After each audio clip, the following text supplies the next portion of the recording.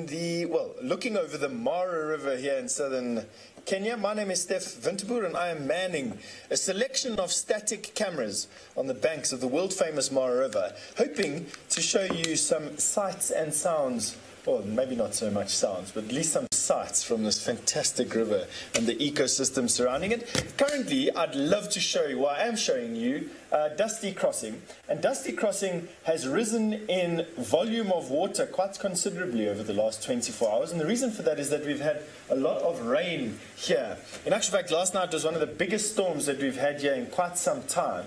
And you can actually see how much the river is just flowing. The volume of water is just considerable. To give you an example, and for those of you who've watched the show for some time, you'll notice that a crocodile used to like lying in this area that is between this island. And now, where it was dry, now the water is just lapping and coming over the top. It must have risen a good couple of inches. And you can imagine, for a place like this, a good couple of inches means a lot of rain has fallen, especially since Kenya is in the grips of a bit of a drought and the ground is still very thirsty.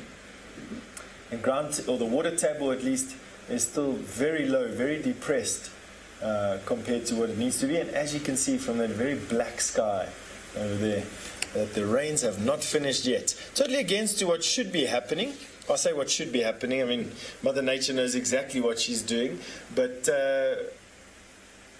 this is supposed to be the dry season here in Kenya. Anywhere from about the end of May, June to about the beginning of November, December is considered the dry season without rain. We've had rain here every single day, which is fantastic, let me tell you. Our camp gets water from a little dam in a valley just next to us. And that dam drops by inches every day, and every day it gets filled up by inches again with the rain in the afternoon.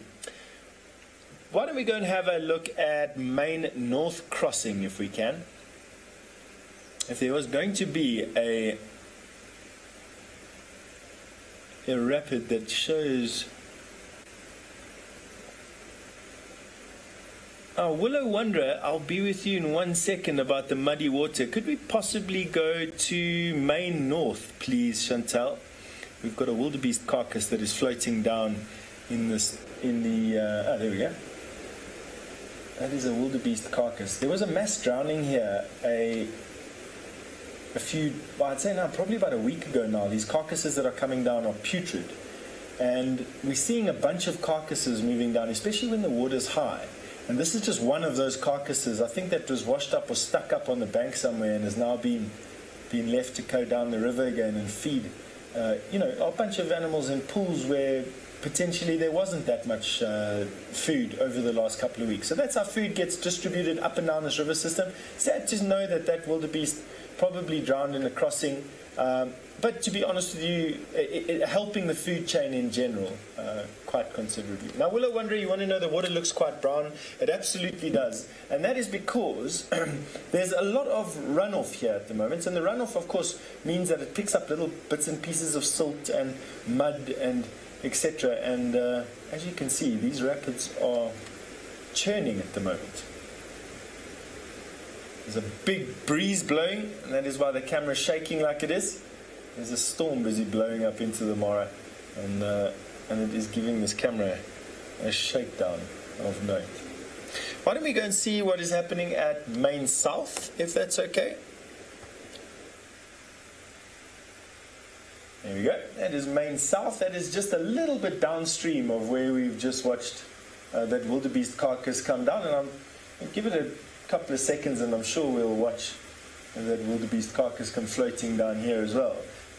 I did notice that there were some vehicles parked on the edge of the bank, and that is always a good sign, that we quite often miss 180 degrees of action behind these cameras because we can't actually see behind us. And I'm sitting a few miles away. Let's see if we can see where I'm sitting on the escarpment in the background. Let me see.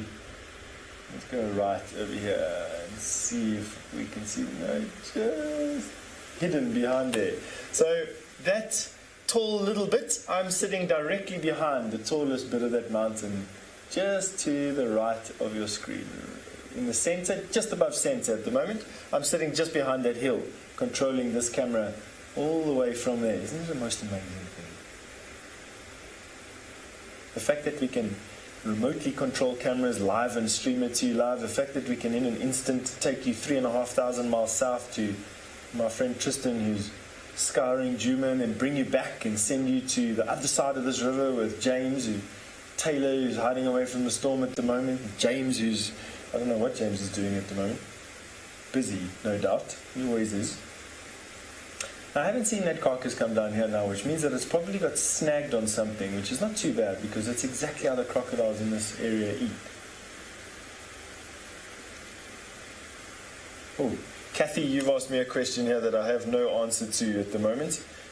You've asked me what the average rainfall is for the season here. Kathy, it is my fault entirely. I actually should know this answer. Any guide worth their salt would be able to tell you what the average rainfall is for this month, probably for this week, what the average rainfall is for the year. But to be honest with you, Kathy, I actually don't know. I'm going to have to get back to you on that one, and hopefully I can find it relatively easily. Normally these things are quite easily come by on over the internet, and I'll see if I can find it. Otherwise, I'll email one of my friends in the conservation department here in Mara and see if he can tell me. All right, I am going to go and look for that, Kathy, and very red-faced at the moment and hanging my head in shame, I'm going to be sending you over to Taylor, who's sitting with some lions.